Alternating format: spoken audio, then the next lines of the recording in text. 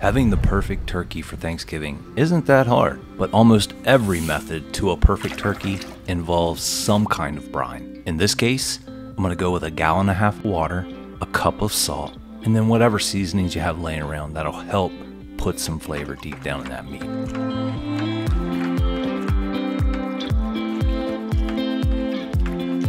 That meat for me today is going to be a butterball turkey, and it's a monster. I've always had a lot of success with butterball, and so that's why I'm sticking with them this year.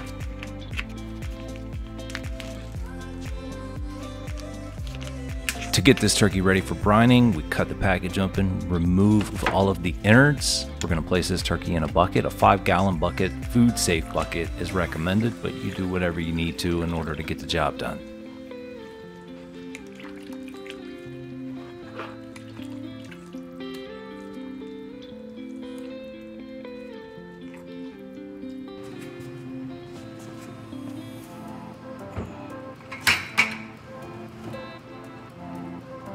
After 24 hours of brining, it's time to go ahead and spatchcock this bird. If you've never spatchcocked a turkey or a chicken before, I have a video on just how to do it. But basically what you're going to do is cut the spine out of the back of the bird, staying narrow to the actual spine itself. That way we can lay the turkey or chicken down flat, and it's going to help make sure that the meat all cooks evenly. Otherwise, dark meats tend to cook at different rates than white meats, and you don't want that.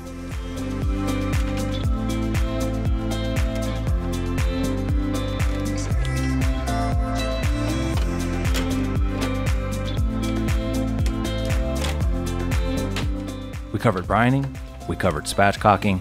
Now it's time to inject this bird, and it's going to be a very simple solution. I'm melting 2 cups of unsalted butter, and I'm mixing it with 1 juice box of apple juice. Going in a grid pattern, I'm going to try to make sure I get very even coverage all over the place, including the legs and thighs.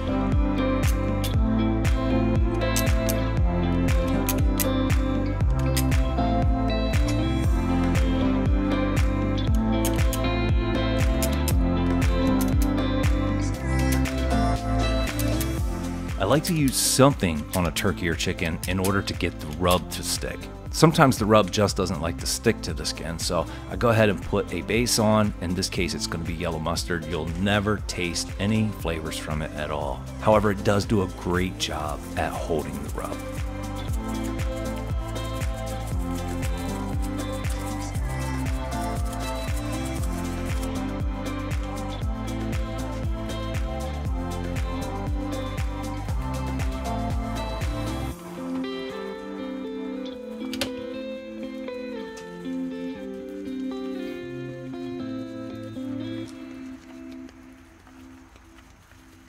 Now you're going to get your smoker up to somewhere between 225 and 250. Let it burn so it's clean, thin blue smoke, and it'll be time to put this bird on the grill.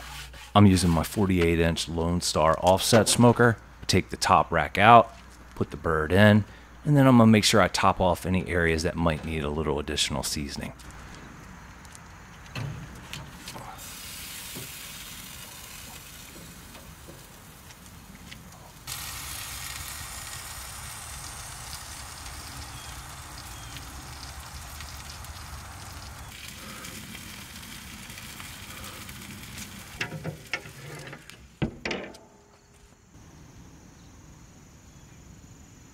We're 2 hours in and about to take the temperatures up to 275, but before we do that, let's go ahead and spritz with some apple cider vinegar.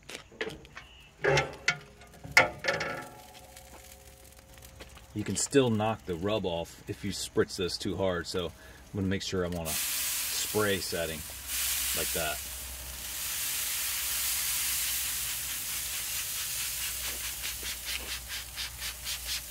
And so the spritzing will help the bird take on more smoke. It'll also help crisp the skin up.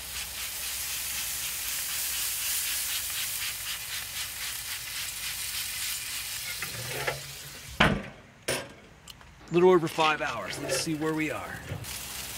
Man, that looks amazing.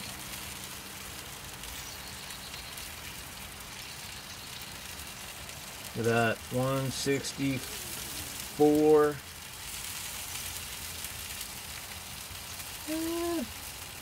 161.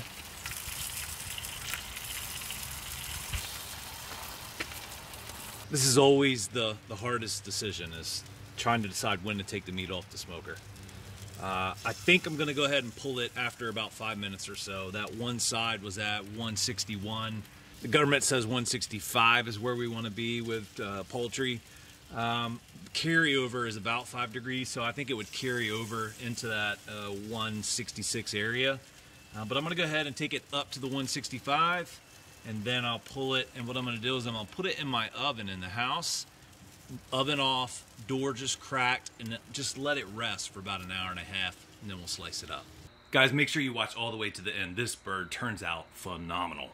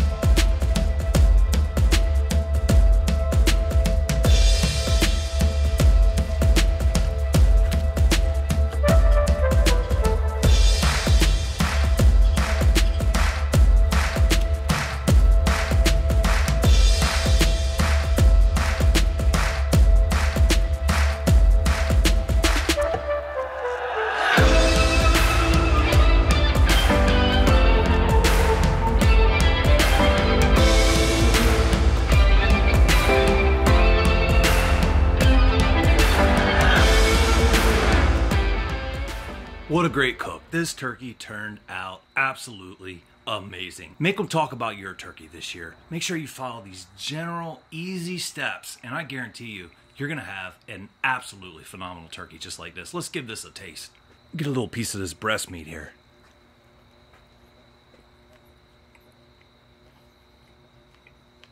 Just a wonderful smokiness. For breast meat, it doesn't get any juicier than that. Look at that dark meat. What a smoke ring. Let's see how this dark meat tastes. The dark meat's where it's at, I'm telling you. Oh my gosh. That dark meat, oh my gosh. It has just a hint of smokiness, not as much as the breast, but it has more overall flavor, and it's tender and juicy out of this world. You can't go wrong if you follow the steps in this video. If you really want to benefit the channel and help me make more videos, the best thing you can do is like this video, leave a comment down below, and then most importantly, share it with someone or share it on your social media wall or your Reddit wall. It'll mean a lot of traffic and it'll help me grow the channel, spread the love of barbecue to more people. I hope you guys have an awesome Thanksgiving, and I can't wait to see you on the next video.